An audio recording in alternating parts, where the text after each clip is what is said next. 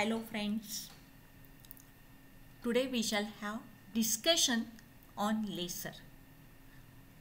We shall discuss what is laser and what is the principle used in laser.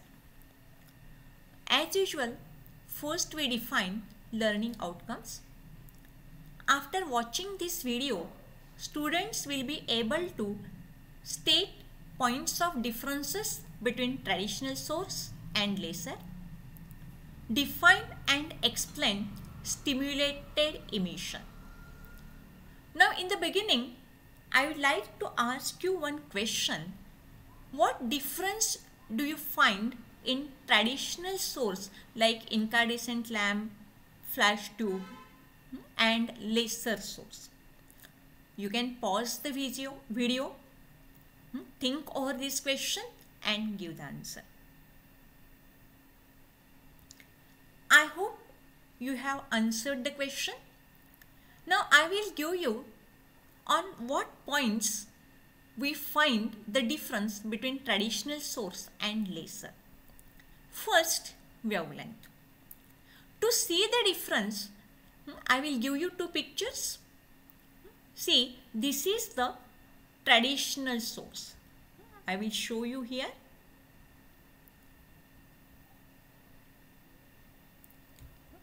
See, this is the bulb or traditional source. This is the bulb or traditional source and this is laser. Now you can easily see here the waves emitted by this bulb, they are not of the same wavelength and therefore we call it polychromatic. And here you can see that in laser, here you can see all the waves have the same wavelength and therefore we call it monochromatic. Now next point of difference is directionality. Now you see here the waves are emitted in all possible directions and here you see the waves are all in only one direction. And so we say that this is the divergent and while laser is highly directional. Now coherence. Now you can see here the emission in case of traditional, in case of bulb emission, you see here it is random emission, here it is mean position, here it is crest, here it is trough. So there is a random, there is no any correlation. So we call it as an incoherent.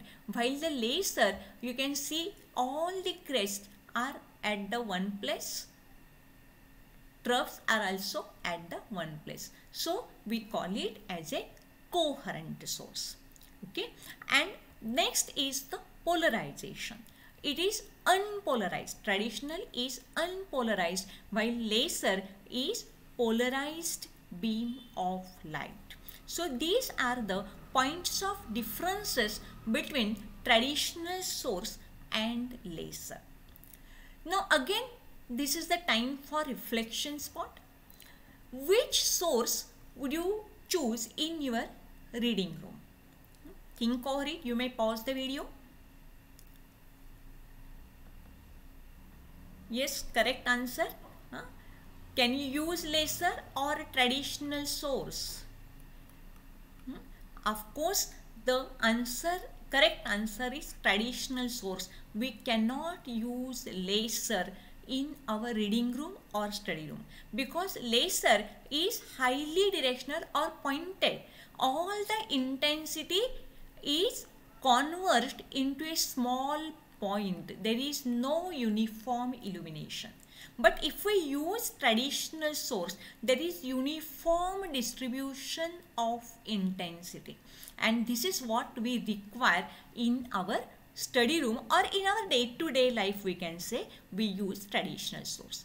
But for particular applications, we require highly directional beam of light and there we use laser. So what is laser? It is acronym for light amplification by stimulated emission of radiation. Okay, light amplification, CL A. Light amplification by stimulated emission of radiation, LASER. Okay, so this is the laser, acronym for laser. Now, what is the mechanism of light emission in laser?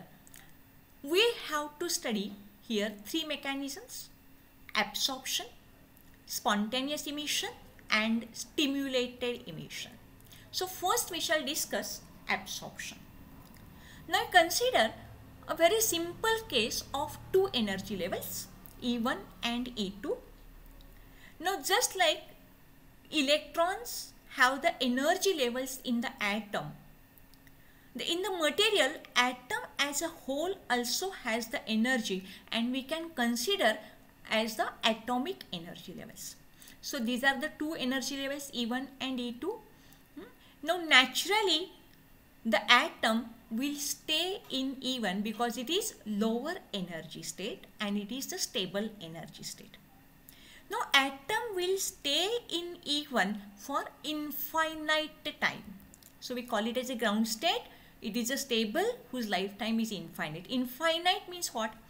Unless and until we provide energy to the atom, atom will not go to E2.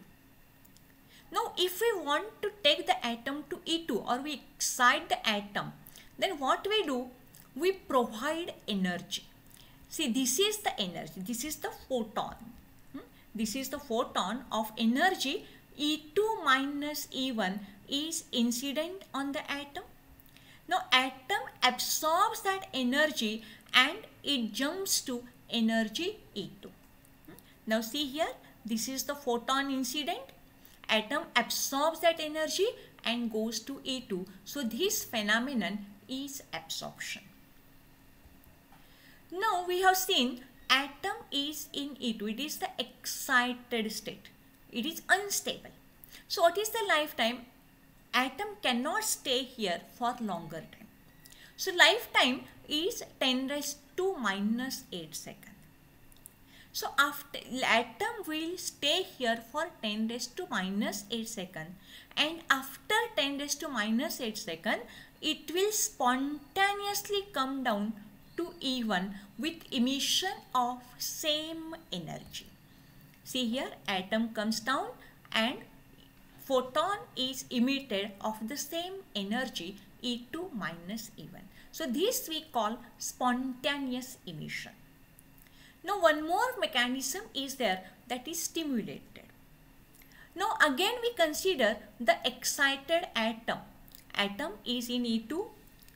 Now we have seen it is excited state, lifetime is 10 raised to minus 8 seconds, and after 10 raised to minus 8 seconds there is emission. Now consider another photon of same energy. This is the photon of same energy, E2 minus E1. Now it is incident on the system. Now atom is already in the excited state, E2 state, and therefore absorption is not possible. So what happens here? This atom, this photon, it triggers this atom to come down before 10 raised to minus 8 seconds. Remember, just it stimulates, this photon stimulates this atom to come down. I will show you. This is the photon incident. Now atom comes down and now we get two photons. One that is the incident photon and another due to transition of atom. So this we call as a stimulated emission. It is emission of photon by excited atom when it is triggered by another photon of matching energy. Now this phenomenon was predicted by scientist Einstein in 1970. Now we have seen that both these photons have the energy E2 minus E1. Both these photons have the energy E2 minus E1. We have seen in the previous slide, it is E2 minus E1. They have the same energy. It means they have same wavelength and same frequency, and therefore we call it as monochromatic. Now both these photons are in the same phase. We have seen what is the same phase. Crest and crest, trough overlap. They have the same phase. It means it is coherent. It is the polarized beam. All the waves are in the same plane of polarization, and both these photons are emitted exactly in the same direction, and therefore it is highly directional. Okay, so these are the properties of laser, and this is the concept of stimulated emission. Okay, now stimulated emission we have discussed now.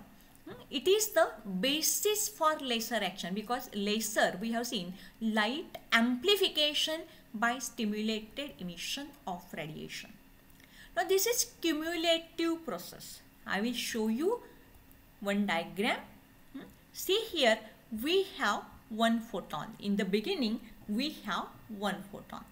Okay, now this photon, it interacts with one excited atom, gives stimulated emission, and we get two photons.